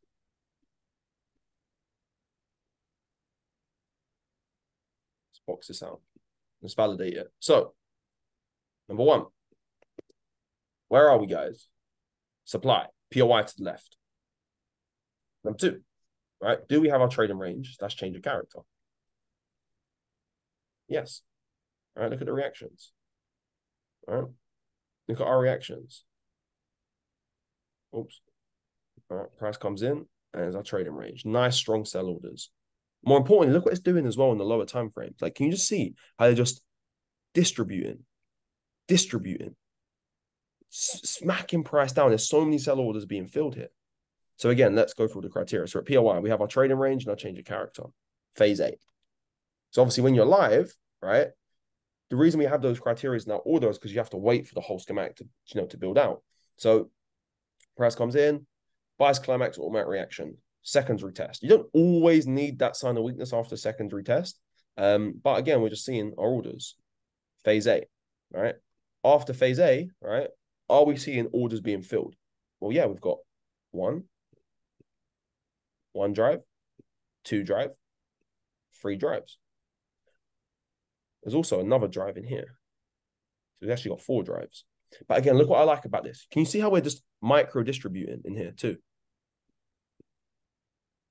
Orders are being filled. Orders are being filled. Right? Sellers are just coming in and just showing us bearish intent. And then literally, again, where are we? Sorry, I don't know where all my markups have gone. Huh. All right, cool. Yeah, anyway, so we have that for our validation. So we validated phase B. 1, 2, 3. Now what do we need? Manipulation. UTAD. So now, if this is a manipulation, right, what do we need to break? Here, do we break this low? Let's see. I don't think we do. No, we don't break. See how we don't break this low? I'm not taking that entry in there. Even though it works out on this example, I ain't taking that low because it didn't take the low, failed to break. Because again, once you have that, so again, if we go back through the criteria, right? Number one, where are we? We're in an area where sellers live. Number two, we're seeing the trading range. We're seeing the first orders being filled. Number three, we're seeing a confirmation that those orders are being filled because we're entering phase B. We're shaking out weak hands. We're filling orders and we're seeing our free drives. Number four, we're seeing that manipulation to fill that final order. And then obviously we know the final order has been filled by seeing that sign of weakness. And then the only other thing there is from there is just time of day. Like, when is this happening? This chart here is the UK times. So Asia session finished here. Again, I don't know why my indicator is not loading here. So we sweep the Asia high. And again, just because price sweeps Asia highs or lows doesn't mean you're taking a buy or a sell out of that. Like, it's all about what happens before, right? Our orders being filled. So, yeah, from there, my alert's set here. I didn't even see any of this because, well, my alert's not triggered. And then from there, right, we get our break. So in terms of now entries, we fib her up. She comes in right to the 50. We've also got a reload here. Can build confidence too. But yeah, I had my limit order here to 50. Stop loss. And then we go. Right. And look, we don't trade into any demand. If anything, the minor devil's advocate demand is here. So if we would have come in here and done that, oh, I'm not taking that trade. So we want immediate mitigations or breaks. So if she started coming down here, well, I would need to break this area at that point, then play the mitigation. Yeah, and then there was also another entry. Where was it? I think the next entry we took was when she I think she did redistros in a minute, but next devil's advocate, this little area. Now, again, like I said, for devil's advocates, I don't necessarily care about like validating the devil's advocates because I'm not necessarily looking for a buy. I'm looking to take my profits. So as she comes in, I'm down to the 50. At this point, we're looking like at 1 to 6. Nothing too bad. Now, when you look inside here as well, like look inside this redistro, can you also see that we have imbalance inside of this too? Right? There's reason for price to come and fill this empty space. Like the reason why, for example, here we don't come up to the 80 is because there's no imbalance. All right, we still mitigate out the imbalance before going lower. So even now to the 8%, we're now looking at 1 to 9.5. Now, from there, that's the first target. All right, next target is then going to be this low over here. All right, at 1 to 27. From there, I'm zooming out. All right, I'm looking for my redistro. Now, when she does come, like let's say down here, I'll be mindful, right? Because it's still a devil's advocate. I'll be looking to see if there's accumulations. And again, the beauty of these R&Rs is you don't always have to take 25%, right? You can maybe take 10% and just keep paying yourself and paying yourself and paying yourself, especially when you're swing trading. But yeah, from there, oops, let me know. From there, we'll zoom out.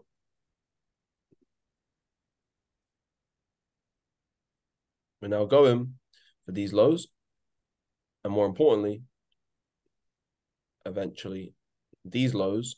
And I'll be looking and being mindful of this last little sell to buy, devil's advocate, around the 50, just to see if price does accumulate down there. And then from there, I think she does give some more re-entries as well of this redistro. Price got our lower time frame accum. We've got a nice micro distro in there. And then, oh, where were I? No. This is, oh, not that. Let's go to the seconds. Typical. But yeah, from there, that was one of the orders. Where are we? It was up here. Where was it? It was up here. So since March, price has absolutely melted off this. And again, like these principles we're using, guys, is literally the exact same thing on the 5 minute, the 1 minute. Like, just even though this is a trade I've been in since March, doesn't make like the way you manage it or the way that you take it, like that doesn't change. Just the price action is all the same. The only difference is just are you waiting longer or not?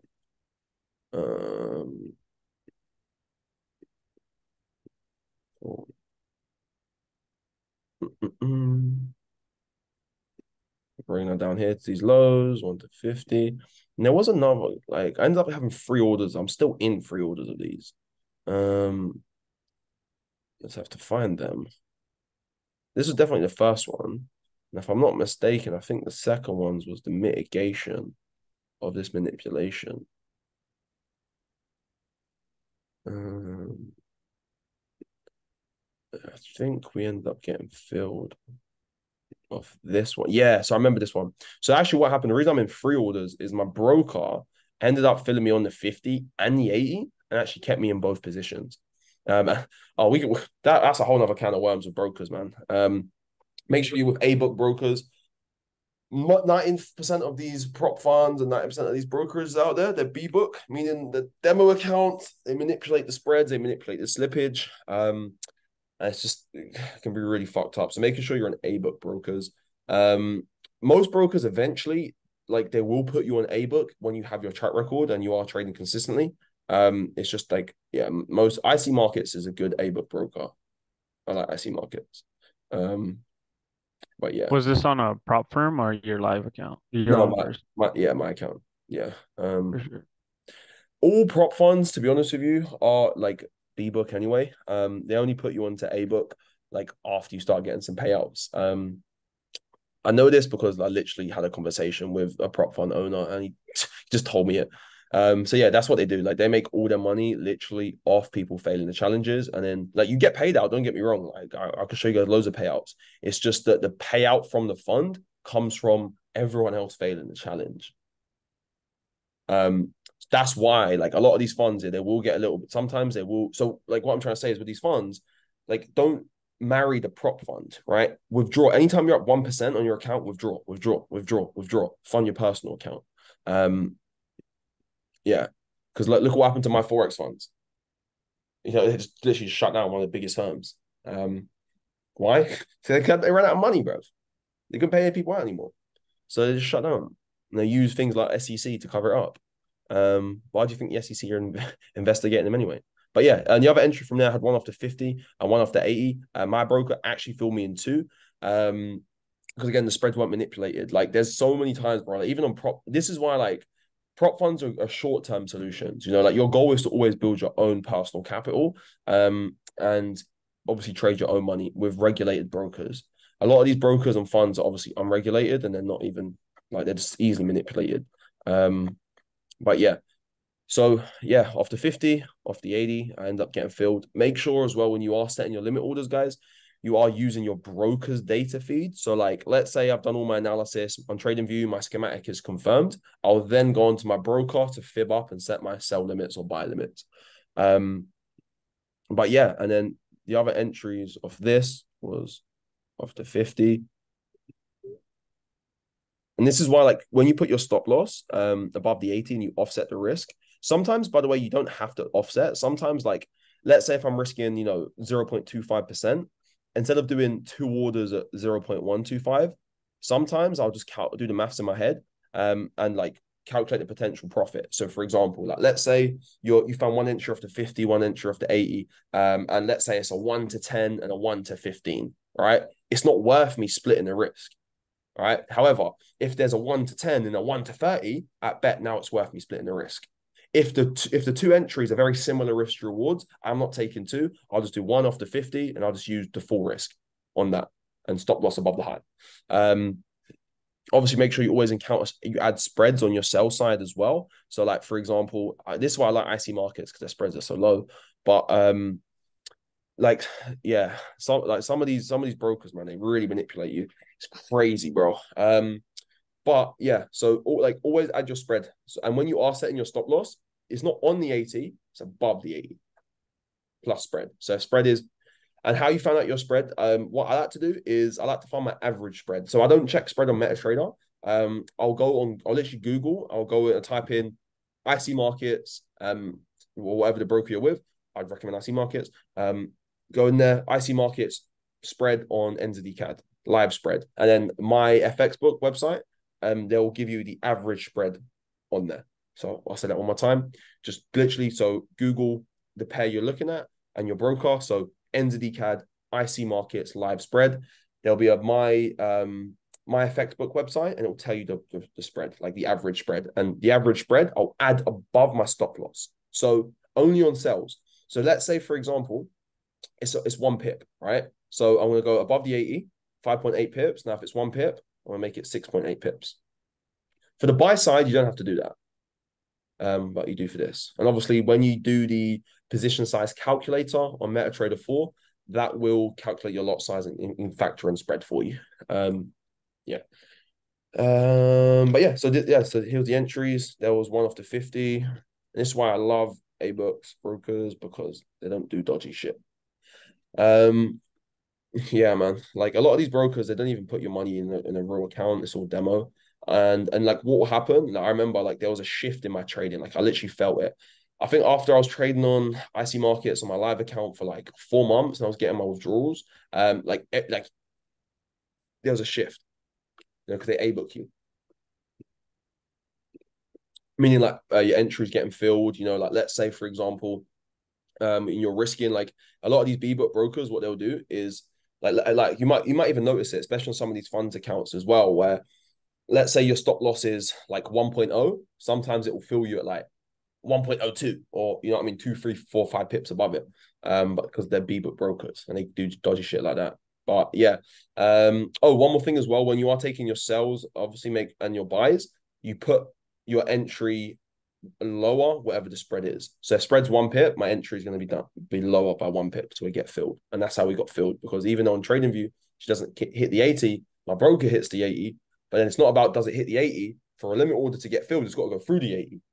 So that's why you put it with the spread below, if that makes sense. If it doesn't, tell me. But like, let's say it's 1 pip, entry 1 pip below, and stop loss 1 pip bigger. And then yeah, this is all she wrote, man. And then from there, trade management. Well, I had my alert set on these lows, so I could go reduce risk. So just waiting.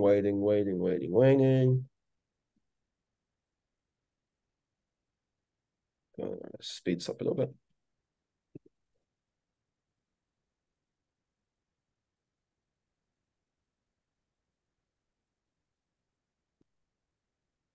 So here we go. So she breaks the low. So at that point, I obviously move my stop losses. So well, so stop loss goes obviously this one, the first entry. Once you broke this low, stop loss was reduced above this high.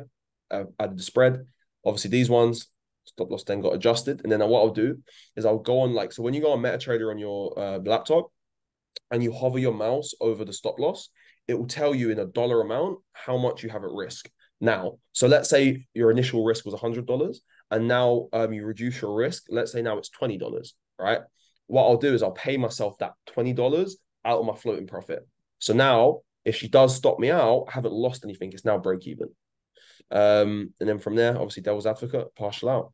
And yeah, bro, these orders, and this is why I love the higher time frames. Like, even though you can always be on the lower time frames and get your day trades, etc., which are great, but you have to be mindful of the higher time frames because, like, for example, I'm not going to be looking at this sell zone if there's no POI to the left,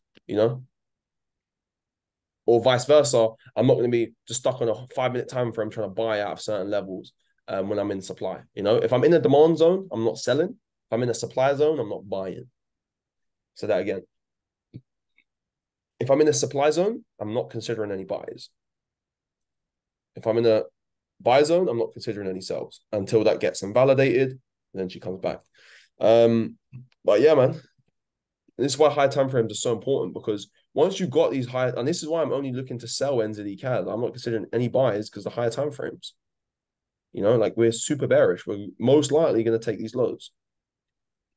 We're just seeing nothing but bearish order flow. So moving in now for trades with, and again, look at the R&Rs on these things, bro. Now, even though this is like a bit more, like, passive income doesn't exist. It's just how passive is the income. This is why I like swing trading, because it's pretty passive income.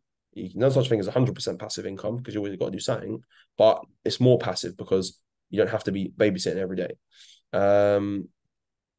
Where are we? So like, we're sitting at like 1 to 150, or current price 1 to 79, 1 to 140. Where's the other one? And now this is why I like partialing, because when you're doing this, right, you don't need to be holding all the volume. Still sitting at a 1 to 100 or 1 to 140. Yeah, it's over a space of a few months, but you can keep paying yourself for the volumes, because these things are up. Look, how many pips were up?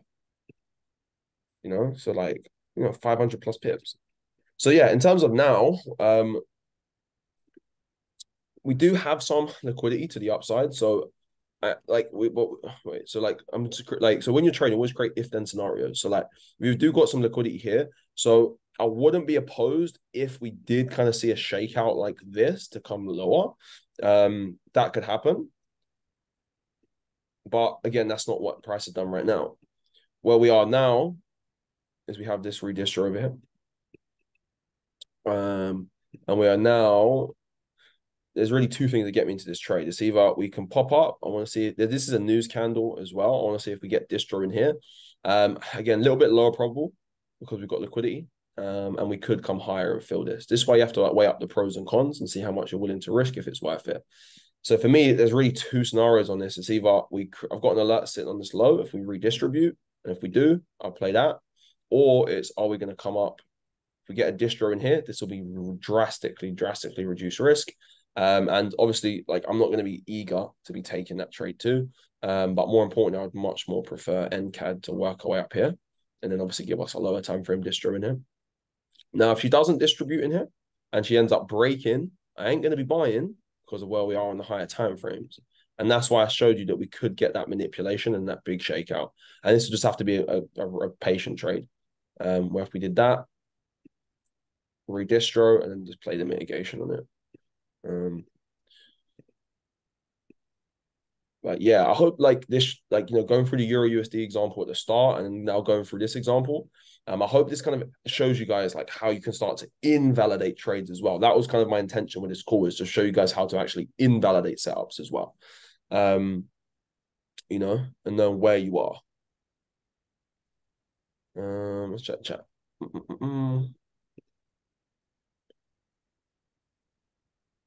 What's this? So if TP is just below the 80, would you still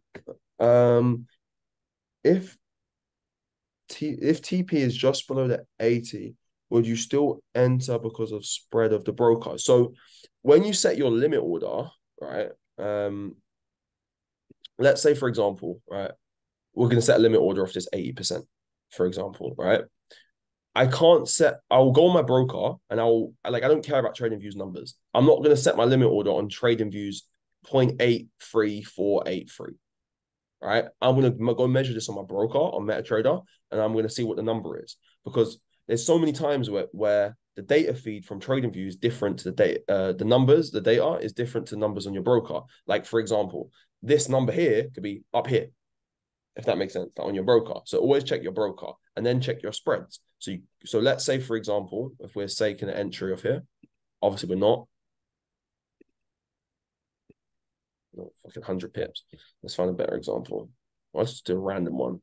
So let's just say, for whatever reason, this is nothing valid. I'm just literally just trying to show the example of spreads. But let's just say, for example, we wanted to take a sell. I mean, there's nothing here. But let's just say, right, this is not a trade. This is just an example to explain spreads. There's nothing valid about this. There's no reason to be taking any trades or any buys for this. Do not take this buy. Do not take this trade. Don't take it. It's not a trade. So, for example, I can't put my entry on the 50 like this, right? Because I need to account for spread. If spread is a pip, 1 pip, I need to put my entry 1 pip below. So I'll move my entry down, whatever the spread is. So spread is 2 pips, it goes lower 2 pips. Then my stop loss gets increased by whatever spread is. Does that make sense? Because if your entry's here and you haven't accounted for spread, right? If spread's 2 pips, it has to go 2 pips above your entry to account for the spread to get you filled. That's why we account for spread by putting our entry lower by whatever the spread is and the stop loss higher. If you're doing the buy side of things, so let's just say there's a random, there is no buys, but let's just say, like, for whatever reason, let's just pick a random area, doesn't really matter. Let's just say, for whatever reason, we want to, again, there's no reason to buy this. Please don't buy this. Do not. Let's just say, for whatever reason, we're going to go here, right? And spread is 1 pip, right? I can't have my entry on the 50. It has to be 1 pip above the 50 because that's what spread is. Does that make sense? And this is how you make sure you get filled on your orders. Because I see some people, like, they obviously all their markups are playing out, but they're just not getting filled because they're not accounting for spread. So you always add on your spread. Again, if it doesn't make sense, no problem. Just let me know. To clarify, there's MetaTrader 4. Well, it'll show you the bid. It shows you the bid and the ask price. On MetaTrader, you can see the bid and the ask price, but the actual, like, candlesticks and the price you get is basically both. But just account for the easiest way to do it is whatever the spread is, literally the average spread, literally just add that. If you're buying, go 1 pip above. If you're selling, go 1 pip below. I like what you said about using the devil's advocate to invalidate the setup as well. Yeah, 100%. Because if, again, this is not a buy. Let me just delete this. No one takes it. But yeah, like, for example, if you're, again, we can literally go back to where it was on Euro USD. But if you guys like these calls, man, let me know. We can definitely do some more of these. Where are we? So, like, again, right? Trying to take a buy out of here, even though it was, it was news, it was quite nice. But like we failed to break this high? Like that these are the questions you got to ask yourself. You know, it's like if we went through all this effort, why are we coming 3 pips shy? So they've got a different agenda. Agendas can change, it's okay. But this is why, like, and truth be told, this is like as now as us as retail traders, we don't always know the true agenda. It literally just takes the fund manager to say, guys, pull your because obviously you got to remember these funds, right? Okay, so how it works is this. So when like all this news comes out, it obviously it's available. So how it works, there's a really good book about this. I can recommend you guys. I forget the name of it. When I go back to Phuket in like 2 days, remind me and I'll put the book in the chat. I think I already sent it in the chat. No, I did. Yeah, I sent it in the chat already. You scroll up and you'll see it. I forget it's a fundamentals book. Anyway, what happens is everyone goes into a room, their phones are off, there's no contact with the outside world, and they'll get the actual news, they'll get the raw data. Now, let's say it's 9 a.m. news comes out.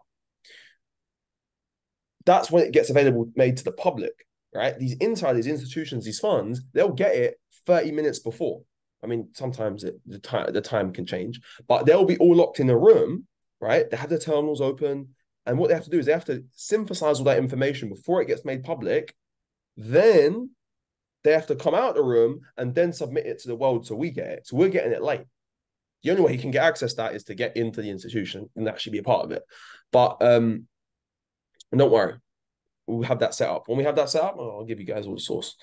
But what I'm trying to say is this: the agendas can change quickly. This is why you have to think in sample sizes and not think about trade on a trade by trade basis. Because if you're like losing one trade and getting upset because it didn't play out, again, you have the wrong thinking.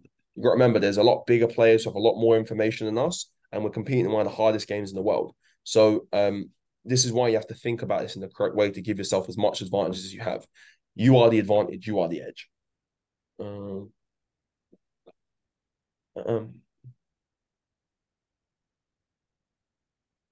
Yep, I got you, bro. If it's not clean, just change the screen. That hit me. Hey, I'm glad it did, bro.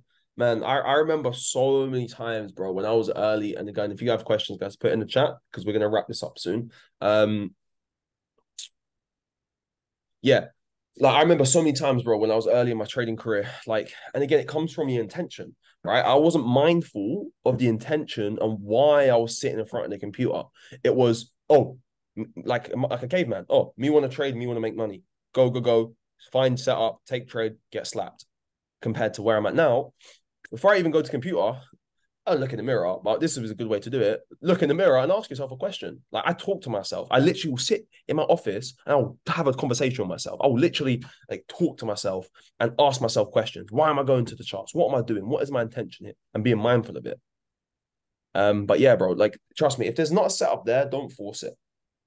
That's the biggest thing. You know, like if you're looking at anytime you look at the market and you're about to take a trade, put a sticky note on your computer, yeah, like when you're in front of your computer and ask yourself, what would my journal say about this? What would my journal say about this trade? If I lost this trade, would I kick myself?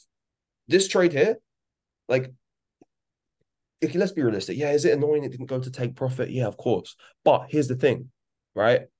You have to change the way you think and change what you deem is a good trade. It's not the outcome, it's the performance that leads to the outcome, which creates the outcome you want. Like it's quite counterintuitive. You know, it's not about the outcome, it's about what you're doing to get there. So what I'm trying to say is, again, when you go in front of the computer, making sure you got your intention set and you're not there to trade, you're there to manage risk and see if your plan presents itself. I'm not a trader. I'm a risk manager, right? This is a game of defense. Right, my friends, look, you guys know the story, right? About the you're funny, bro. But look, here's the thing, right? Actual funds, do you really think, right, these guys wake up, right, with $100 million portfolios, $1 billion portfolios, etc. And they're like, how much money can we make today? No, they're thinking, how can we protect our money? They don't care about making the money. They care about protecting what they've got. Got to be defensive in this game. Trust me. There's the algorithms that move these markets, the people that have access to, you know what I'm saying, like all this stuff. they're so ahead. So to put yourself in the best situation, you have to make sure that you're playing defensive. Like there's people out there that can move the markets. You know that. Like you can, like you can't move forex because there's so much money in there. But you can go on, like have a look on some of the smaller cap cryptos. Right, you can literally create candlesticks yourself. Like when you're buying and selling, you can literally manipulate the market yourself on small cap cryptos. So what I'm trying to say is because of that, this is why you have to start thinking the correct way to give yourself an edge to be defensive. You know, like I imagine when I'm trading here, someone's trying, I imagine, here's a good example. You know, like when you're like at a train station or something, and then you see the sign pickpocket, what do? You're on your alert, you're looking around, where the pickpockets, you're checking your wallet, checking your phone, right? That's how you got to be when you're trading. Thinking about, well, where's the devil's advocates? What reasons do I have to take this trade? But not just reasons to take the trade, reasons to not take the trade, and write a list of pros and cons. Literally, just say, all right, bet like literally write a list like this. I forget what the chart's called, but like this: pros, cons. Sell yourself on the idea of this trade. Talk to yourself. All right, bet. What reasons do I have to take this trade? Okay, cool. You know, we've got fundamentals. Bet we've got we're in higher time frame demand. Bet we've got lower time frame accumulation. You know what I mean? Like literally sit there, lay it all out. Now, if you're getting to the point where you have more pros than cons, take the trade. But now if you're looking at the cons, like, oh, we're counter trend trading. I'm just making things up for a second, right? Oh, we're counter trend trading. Oh, we are let's say we're buying and we're seeing price distro and fail to break. It's wrong time of day. It's early in the week. It's like a Monday, right? And let's say we have no manipulation, all this stuff. And now there's so many more reasons for price to not go in your favor. Don't take the trade. Yeah, it could work out in front of you, but that's why you have to change the metric you judge yourself on and say, you know what, that was a good decision because I stuck to my principles. However, let's say you're finding now that all the time, like you're looking at certain trades and you're missing a bunch of trades because of certain things, collect data on it. If it's something that's happening loads and loads and loads and loads and loads of times, go on another account, add that principle and test it, forward test it. Start a new demo, start a small live account and say, bet, all right, here's my new principle. Let me test it and compare the data. And let's say you get to the end of your sample size and see the data, it's not worth it. And you're making, let's say you made 1% compared to your other system that made 5% or 6%. Clearly, this system is not as good. So you go back to what was working, but you know what you changed. The problem is people would take a trade, they lose one trade, find a million reasons why it lost, but then instantly change their plan. You have to collect data on it, right? So yes, you can jot all these things down, but if it happened one time, out of 20 trades, I don't care. But if I've got 20 trades and 10 of my losses, 15 of my, let's just say 10 losses, 15 losses are all because of Asia session, bet I'm now going to test to see stop trade in Asia, another sample size of trades. Let's say now you lose 20 trades. Oh, clearly that didn't work. Now, let's say instead of losing 15, you now win, or let's say now you only lose 10 because you changed that one thing. You're evolving, you're getting better. And this is what trading is. Like, this is how you get better as a trader. It's not going to be that one day you just wake up and bang, you're in a penthouse in Bangkok. No, it's you're taking your trades, you get your sample size done. You go back, you review your journal, you change one thing. You go take another sample size of trades, you compare the data between the two. And it's that small incremental changes that will compound over time. Some of the time, like a lot of the times, it's not that we're doing the wrong things. Sometimes we just haven't done enough of the right things. Sometimes you've got to increase your volume. If you flip a coin, right, and it lands on heads 5 times, we're not going to say that coin is dominated by heads, are we? We're going to simply flip the coin more. But like psychology is a really big part of this, man. Yeah. Mm, so yeah, any other questions? I'm catching up with the chat. Let me know. When you journal your trades and you get to choose which type of trade you took, do you have a picture of all different types that are on that list? What I'll do when I get back to Phuket, because my journal is on my other computer, what I'll do is I'll create a video for you guys. Let me just write this down. I'll create a video, guys, on a bit like more into like to explain the journal. Uh,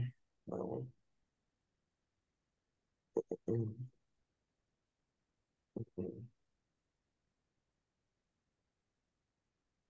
To be honest, bro, in the videos, the lower time frame entry schematic videos, there are breakdowns of them actually. I can do it again if you want. Hopefully during the UI session and PST. No, only have to take my holiday. Yeah. I mean, either ways, these calls will be recorded, and we'll get it done. But yeah, guys, does anyone have any other final questions? I mean, Euro USD, I ain't considering any buys out of this really right now, just considering that we failed to break this high. We had all that effort and the news that just collapsed. I think this is probably going to turn to a redistro. Um, this could, I mean, we still got a bit more room to work our way down to the 80. So this could be the start of a bigger schematic to send us. But we'll see how price develops. Um,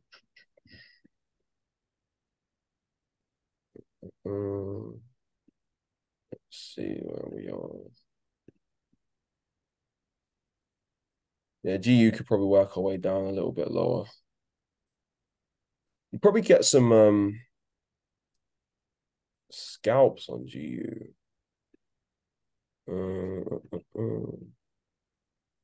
Where are we? Oh, this is the news. This looks good. I really like this.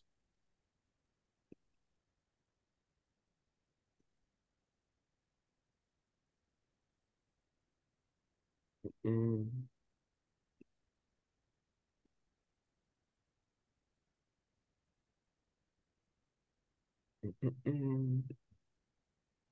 So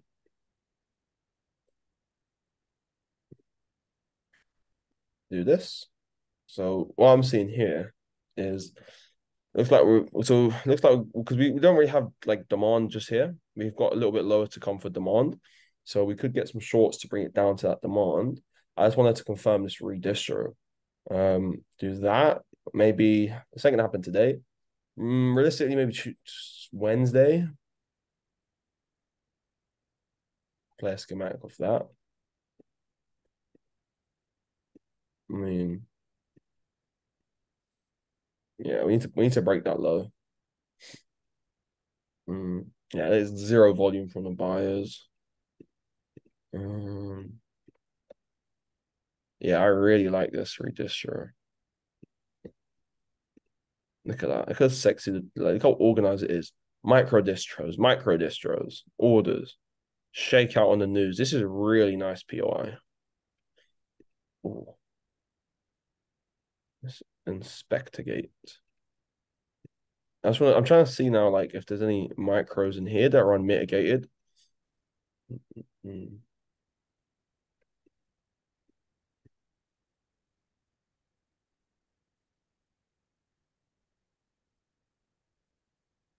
no. But yeah, this is still a nice redistro for a POI. If we can break that low, it's be a sexy trade. Um, yeah. Yeah, I like that for GU. Settle out on the low.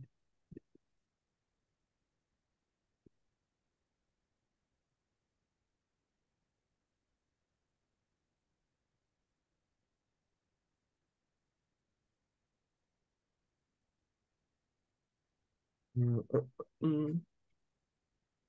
right, let's catch up with the chat. Yeah. Yeah, the recording will be available. It has to convert. I need to head to the mall quick. So if it converts before I leave, I'll set in the chat today. If not, I'll send it later when I get home. What you said, yeah, not here. I'm not interested in here because it's in like it's not valid demand, but like I would kick myself. No, here's the thing. Why can we not just break this low? Why can we not just break this low? You know, do that, put some liquidity above here, shake out, come and mitigate off the news, send it lower. Because we're playing, because here's the thing, right? Like this redistro hasn't done anything. This just maintains order flow of order flow of order flow. We're playing the bigger redistro. This is the bigger redistros. This is our ice. We need to break the ice and confirm the sign of weakness. Like we're seeing sellers show up, but I just need to see how strong they are. So yeah. So yeah. Any other questions? Yeah, increase the possibility to trade.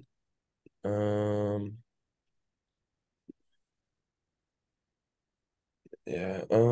In terms of like the rest of the markups, I need to really do that. I mean, it's early in the week. We've obviously got bank holiday today, so I'm not really looking to be taking any trades today. Monday, bank holiday, fucking September, very low liquidity months. So I'm not interested to be trading today. Yeah. I want to see what happens around like Wednesday. I got you, bro. I'm glad this helps. So yeah, obviously the main intention of this call was just to kind of break down the difference with like invalidating setups rather than just always trying to validate a setups. And like the biggest kind of thing I want you guys to take away from this call is the mindset thing behind it, man. Like a lot of these invalidation principles as well, you can develop from your own journal because we all have our own individual habits too. But the biggest thing is the mindset, right? Intention before you go to the chart. Confirmation bias, like homework. Go and research confirmation bias. Confirmation bias, you like if you go to the chart and you're looking to take a trade, your brain will literally trick you into seeing trades that are not even good trades. And what will happen in the moment, it will feel good. And after, you look back at it and journal it and be like, fuck, why did I take this trade? I don't know why I took this trade. What was I thinking? And now you're going to enter a negative spiral. Right? The reason you did that is because your emotions and you was unconscious. You was being mindless. Right? Big up Randy Howe. Right? I sent some of his books in the chat. If you haven't read the workbook and the mindful trading audios, you need guys like this is super important. You know, remember this. I'm gonna final thing, unless anyone has any questions. You don't see reality as it is. Everyone on this call is experiencing this call and perceiving the words that I'm saying differently because we all have our own individual belief systems. You don't see the world as it is, you see the world as you are, right? So, for example, let's say you're in a bad mood. Someone can be nice to you and do a nice favor to you, and you can perceive it negatively. Or you can be in a good mood and someone can say something negative to you, and you just don't care. You let it bounce off you because of your state of mind, right? Your state of mind is the biggest key in the world. If you spend all your time developing your technical analysis system, that's literally just developing one side of your brain. Remember, we have two sides, left side and right side. Your one side is responsible for emotions and a more emotional side of things, and the other side of the brain is responsible for more logic. When you like, don't get me wrong, back testing is important, right? Studying technicals is important, but it's half of the battle. It's like if we go gym, we only train our right arm. Oh, we're getting big there. We only train our right arm, right? Bro, we're gonna have some mad ass skinny arm on the left, and we're gonna look weird. And then when we try to do bench press, we're gonna be going like this and fall over because we've got an imbalance. So when you're trading, if you're experiencing problems on your trading account and your MetaTrader 4 is red, it's because you're red inside. There's something in your head that you have to fix, which is most likely the fact that you're probably not spending enough time working on yourself and your emotions. That was the biggest obstacle I had to overcome. Like, and that's why I talk about it so much because I think that was the biggest defining moment, right? The strategy is irrelevant. If the strategy was the most important thing, like they've done experiments about this. You could literally go to the market, flip a coin, press buy or sell. And if you have good risk management, over time you'll be profitable. They've literally done systems like that. But here's the thing: to get consistent results, you need a consistent approach. Why do we not have consistent approaches? Is because we have an underdeveloped emotional side of the brain. When you spend enough time developing that, how do you do that? Look at the things I put in the chat. I'll resend them again if I haven't, but I put a really good workbook in the chat. Yeah, I put a really good workbook in the chat. Go read that. To start developing your mindset. Start doing the belief examination program. Look, take these names: Randy Howe, Van K. Farp. Randy Howe and Van, I'll put it in the chat. Right, these guys here: Randy Howe, Van K. Tharp. Trading Beyond the Matrix. Read that, listen to that. Randy Howes, Our Mindful Trader. Mark Douglas, How to Think Like a Pro Trader. Then, once you get all this information, now you got to apply it. How do you apply it? You got to do the internal work. The internal work, it is this way. It's really simple. What it is literally just sitting down and having a conversation with yourself and basically just brainstorming. What beliefs do I hold? And self-auditing yourself. Maybe we'll do a whole call on that because I do have to shoot in a second. But have conversations. Be mindful of what you're doing. Be mindful of the actions you're taking. Be conscious, right? Be aware, right? Talk to yourself, right? Because what you need to do, you need to create the habit to do that. Remember, our lives, we've evolved as humans to be on autopilot because if you had to think about your heart beating every second, bro, it's long. You know what I mean? So we developed to put a lot of things on autopilot. So you need to create a new habit. To create a new habit of bring yourself being more conscious, being more mindful when you're trading, you need a trigger. You need something to trigger the habit. The easiest way to do that is set an alarm on your phone. I have an alarm that goes off on my phone every single hour. To do what? Literally just to bring myself back to the present moment. It's so easy for us to get caught up in our heads in the fast-paced reality of the world. Have alarms on your phone to remind you. You know, in your office. I mean, obviously, I'm just here in an Airbnb, but in my office in Phuket, I have fucking paper everywhere. I've shown some of you guys. Like I literally have walls, paper. What's on there? What's on there? Stick from like schematics printed out from on my whiteboard, little things that I need to work on with myself and my psychology and my trading. Right? No one's perfect. You're always going to have things to work on, but have things everywhere because what is out of where you stare is where you steer. Right? Where you stare is where you steer. What are you exposing yourself to every day?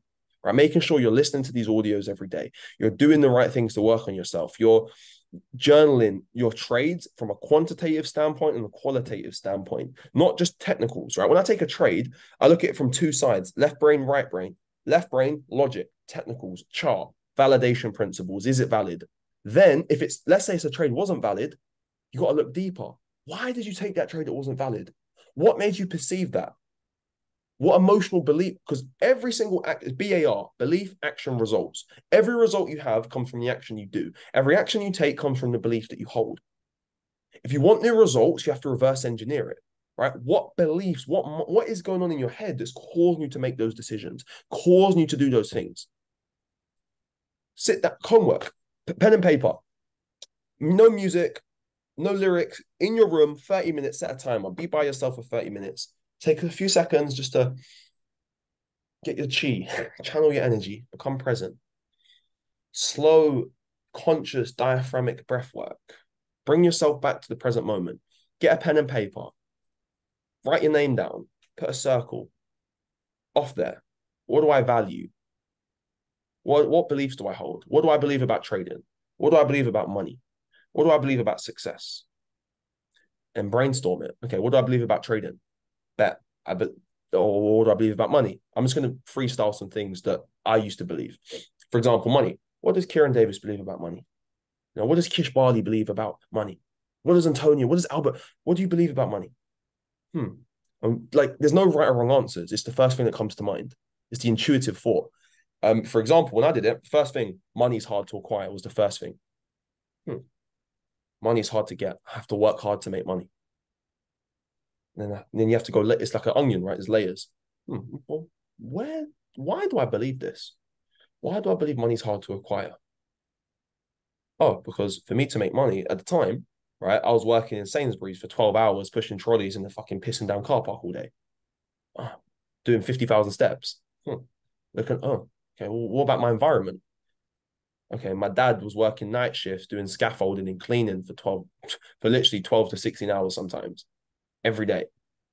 And I'm seeing my family working hard, my upbringing working hard, and we still didn't have any money. We lived in a one-bedroom flat in Southeast London, Peckham, and the ceiling was fucking crumbling down. We'd get a McDonald's like let's say get a McDonald's once, twice a year is like, wow, we'll get a McDonald's, like, you know what I mean? So being in that environment put a belief that held about money. But here's the thing, it was unconscious. I wasn't aware of those beliefs. And because I wasn't aware of it, those beliefs were driving my actions and they were driving my results. because I would believe that I need to work hard. I need to do something to get money. So when I would now trade, that belief would cause me to overtrade. That belief would cause me to spend too much time trying to hunt for a trade, and then obviously produce the result. So the purpose of this is to figure out what belief you hold, why you hold that belief, and where it came from. Here's the key. Here's the key. Here's the key. Where did that belief come from? The problem is, here's the problem. We identify so much with our thoughts and our beliefs. We think we are our thoughts. And that's the problem, because you're not your thoughts. Oh, wait, what? He said you're not your thoughts. You are the awareness of your thoughts. So here's the thing, right? Because we identify so much of our belief system, we hold on to it. We don't want to let it go. Right? If you want different, you got to do different. It all starts with your head. So once you realize, okay, well, did I choose this belief? Did I choose to believe money is hard to acquire? I didn't choose it. Where did it come from? Ah, oh, my family, this. And once you realize that you didn't choose that belief that you hold, and again, you have to sit down and question it. It's not the same. This is not saying I can teach you. I tell you what to do, but you have to experience this, guys. You have to actually sit down and have that conversation with yourself. It's not a one-time thing. It's something you do all the time. Yeah. So once you realize that that's not your belief, what happens is it loses hold on you, right? It's like its grip starts to loosen a little bit. Because here's the thing. The reason your affirmations don't work, right, is because it's like this. Bet. This bag. It's actually empty, but let's pretend it's full. This bag was full, right? And I'm now trying to put this stuff in there, right? And I'm trying to fill it up. It's just going to pile and overflow. If I want to put new stuff in there, I've got to remove all the old stuff first, right? You can't just be doing affirmations thinking your life's going to change, right? This is why you can't just be doing back testing all day and studying all day and think you're going to you could be a better analyst, but you won't be a better trader. Remember, analytical skills is the charts. There's a difference between being a good analyst and a good trader. Trading is when you combine both sides of the brain, logic, technical analysis, and emotions, self-control, managing your belief system, and just self-mastery, right? So what I'm saying is by doing this belief examination process, you're auditing the beliefs you hold. You're realizing that, wait a minute, these beliefs are not conducive to my success, they're not beneficial for me. So then you realize, you then realize that, okay, this is something I didn't choose. And now this is where this shift starts to happen. Because now you realize you can choose the belief you want and you can transmute that energy. Transmutation, turning one form of energy into another. So if you've got a belief, everything's on a spectrum, right? Good, bad, hot, and cold. So if you've got a belief system that money is hard to acquire, if you've got a belief system that, again, all this like, it's trading's hard, all this stuff, right? You have to be able to change that. How you change that is, like we said, sitting down, having that conversation with yourself. Obviously, like to get more prompts for yourself, this is where things like these calls come in. Obviously, the people I put in the chat earlier, to give you the prompts, but then you got to sit down and do it. Like this is not passive, this is active. You have to sit down and actually do this work. Because what will happen now is, like we said, belief, actions, results. And now you'll find that you start trading a lot more harmony. Because now you're coming from a place. It's not what you do, it's the place it comes from. You're now coming from a place of abundance, right? You're coming with, because remember, right? You don't see the world as it is. You see the world as you are, right? You see it through the lens of your belief system, the lens of your emotions, just like these Cartier frames, right? I see the world. If these are blue, I'm going to see the world blue, right? These are rose gold. So I'm seeing the world rose gold. If you've got a belief system where money is hard to acquire, all this stuff, right? It can get like, I don't know the beliefs you hold. I don't know your childhood. I don't know how you was brought up. I don't know your attachment styles. This is stuff you have to figure out. That's another buzzword, attachment style. Look into that. Obviously, everything I sent you guys, those names, they'll literally get you right. But what I'm saying is, by doing that, just to kind of bring it full circle now, is you're going to sit down, audit your beliefs. You're then going to release that belief, get rid of it. Now you can transmute it and you consciously choose and create the self-image of the person you want to be, right? The master of coin isn't just because it sounds cool. I had to become the master of coin, right? I create a superhero version of myself. right? And I became that person. You become the designer of your life. So create that seven-figure trader. How would they walk? How would they talk? How would they feel? What would they be doing? You know, what are they gonna do? How they get, you see what I'm saying here? And now begin to change that belief system. At first, you feel a bit weird, but through repetition, you'll form it.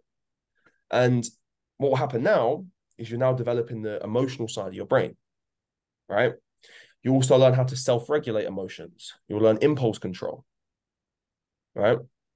But none of that stuff will work until you get to the root cause of it and actually change the wiring of your brain. It sounds a lot harder than it is, but like it's really just a conversation, guys, with yourself, and just kind of figuring out why you tick, why you're doing these things. So when I'm journaling my trades, it's not just technicals, because trust me, technicals is like a black hole, man. Like that shit. There's always reasons. There's always some sort of magical thing people come up with, but that's why you have your principles and you have your sample size, right?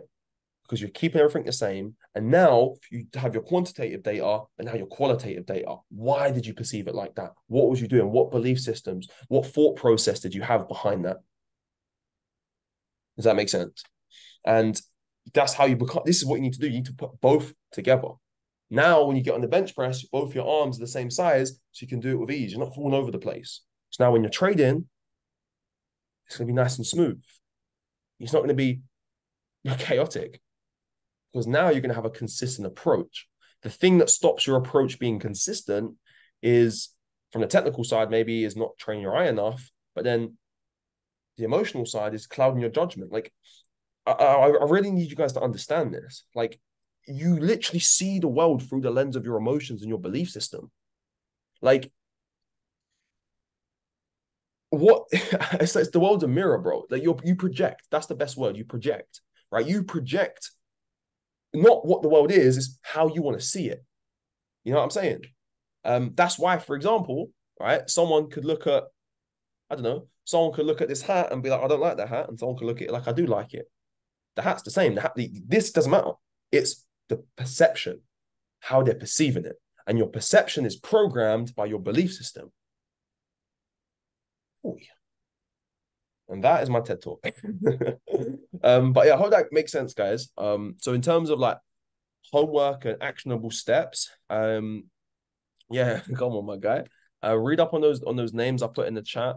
And spend some time today, man, or whenever you can, like 20 minutes, and just have self-audit yourself, man. What do I believe? Why do I believe this? Where did it come from? In terms of your technicals, the invalidation principles we went through, making sure you're validating the schematics, right? You're seeing the orders being filled. You're seeing your phase. You can validate phase A, phase B, phase C, phase D. Talk through. Look at a schematic, right?